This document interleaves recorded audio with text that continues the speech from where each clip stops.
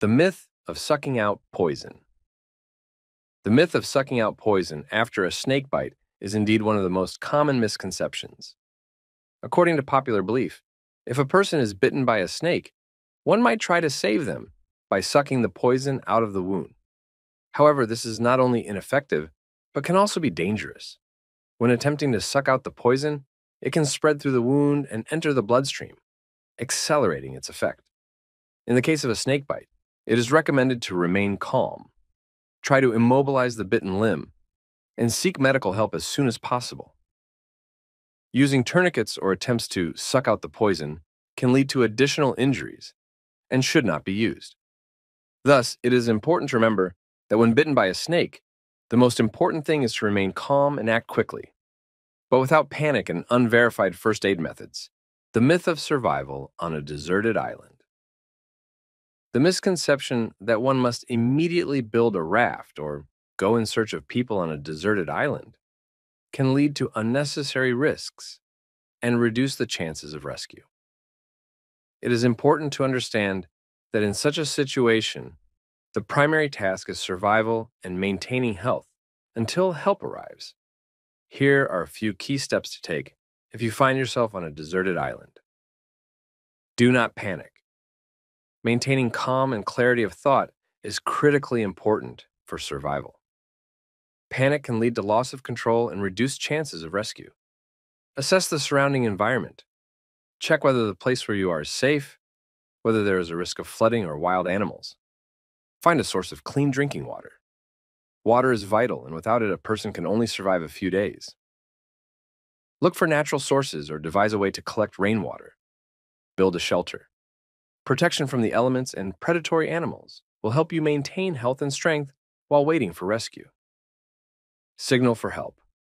Create noticeable signs or signals that can attract the attention of rescuers. Stay in place. The chances of being found are higher if you do not move from place to place. These recommendations are based on general survival principles and can significantly increase the likelihood of your rescue. It is important to remember that each situation is unique, and decisions must be made based on specific circumstances and available resources. The myth about bears. The myth about bears and their abilities is indeed one of the widespread misconceptions. There are several popular myths about bears that do not correspond to reality. The myth of standing on hind legs. Many believe that bears stand on their hind legs only to attack. In fact, they do this to get a better view or hear something in the distance. The myth about chocolate. In popular culture, there is a notion that bears love chocolate. However, this is nothing more than a stereotype. The myth about hibernation. Many believe that all bears necessarily hibernate in winter. In reality, not all bear species hibernate, and for those who do, hibernation can vary greatly. Bears are amazing creatures with diverse abilities and habits. They can walk down slopes and climb trees, which refutes another common misconception. Bears also have excellent olfaction and hearing, which allows them to navigate in space and find food. Interesting facts about bears emphasize the importance of checking information and the need to avoid stereotypes and myths that can be misleading. Understanding the real behavior and characteristics of bears not only helps in studying nature, but also in ensuring the safety of people who may encounter these animals in the wild. The myth of safe food in the wild. The misconception about the safety of food in the wild is based on the assumption that if animals or birds eat certain plants or fruits, then they are safe for humans as well. However, this is not the case, and following this myth can be dangerous. Animals and birds often consume foods that can be poisonous or harmful to humans. Their bodies are adapted to certain types of food that may contain toxins incompatible with the human body. For example, some types of berries that are safe for birds can cause serious poisoning in humans. Moreover, water from natural sources such as lakes and puddles can be contaminated and contain bacteria and other pathogens. Therefore, even if you see animals drinking from such a source, it does not mean that the water is safe for you. It is always necessary to purify water before consumption, for example, by boiling or using a filter.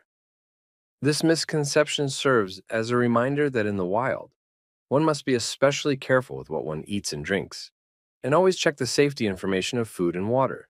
The myth of the falling elevator, the myth that if you jump at the last moment before hitting the ground in the falling elevator, you can soften the impact and survive, is one of the most persistent misconceptions. However, experts refute this idea. Firstly, a person is not capable of jumping with the speed needed to compensate for the falling speed of the elevator. Secondly, even if such speed were achievable, it would be practically impossible to know the exact moment of landing. Elevators are designed with multiple safety systems. The elevator cabin is held by several metal cables, each of which can support a weight significantly exceeding the weight of a car. Even if all the cables were to break, there is a speed limiter in the elevator that activates the brakes if the elevator starts moving too fast. Thus, in the event of an elevator fall, it is best to hang onto the handrails if available to distribute the impact force throughout the body. However, it is worth remembering that elevator falls are extremely rare, thanks to strict safety standards and regular maintenance. Therefore, despite the popularity of the myth, the likelihood of such a situation is extremely low. The myth of Newton's apple. The story of the apple that fell on Isaac Newton's head and inspired him to discover the law of universal gravitation is one of the most famous scientific myths. In fact, according to Stukely's manuscript, Newton was indeed sitting under an apple tree when he began to think about gravity. But the apple did not fall on his head, but nearby. This event merely prompted him to think, which was then nurtured for many more years. There are several versions of this story. According to one, the apple simply fell next to the scientist as he sat under the tree, which made him think about the reasons for objects falling to the ground. According to another version, the apple did indeed fall on Newton's head, leading to his epiphany. However, most historians agree that the apple did not fall on the scientist's head, but was just one of many observations that helped him formulate the theory of gravity. This myth serves as a wonderful example of how simple observations can lead to important discoveries and revolutions in the scientific world. It also reminds us that great ideas often take time to develop and do not come instantly. The myth of Columbus. The misconception that Christopher Columbus wanted to prove that the Earth is round is one of the most enduring myths. In fact, even in Columbus's time, scientists knew that the Earth was spherical. This myth arose in the 19th century and was popularized by writers such as Washington Irving, who described Columbus as a hero who challenged the commonly accepted views of his time. Columbus indeed sought to find a new route to Asia by sailing west, but his motivation was to open a shorter and more profitable trade route, not to prove the Earth's shape. He mistakenly believed that the Earth was smaller than it actually is, and that Asia was much closer if one sailed west from Europe. Columbus was also not the first European to reach the shores of America. Centuries before his voyages, Vikings led by Leif Erikson had already visited the territory of modern-day Canada. However, Columbus's expeditions were of great significance, as they led to the beginning of active colonization of the New World by Europeans and subsequent geographical discoveries. Thus, the myth of Columbus and the round Earth is an example of how historical figures and events can be distorted and romanticized over time, emphasizing the importance of a critical approach to historical sources. The myth of the invention of the telephone. The myth that Alexander Graham Bell is the inventor of the telephone is indeed one of the most widespread misconceptions. In reality, the history of the invention of the telephone is much more complex and interesting. Most people believe that Alexander Bell invented the telephone, who received a patent for the first telephone in 1876. However, there is another claimant to the title of the inventor of the telephone, Antonio Meucci. Meucci worked on a device that could transmit voice over a distance as early as the 1850s, and in 1871, he filed a preliminary patent application. Unfortunately, due to a lack of funds, he was unable to fully patent his invention, and his right to the invention of the telephone was recognized posthumously on June 11, 2002, in U.S. Congress Resolution number 269. Alicia Gray also filed a patent application for the telephone on the same day as Bell, but a few hours later.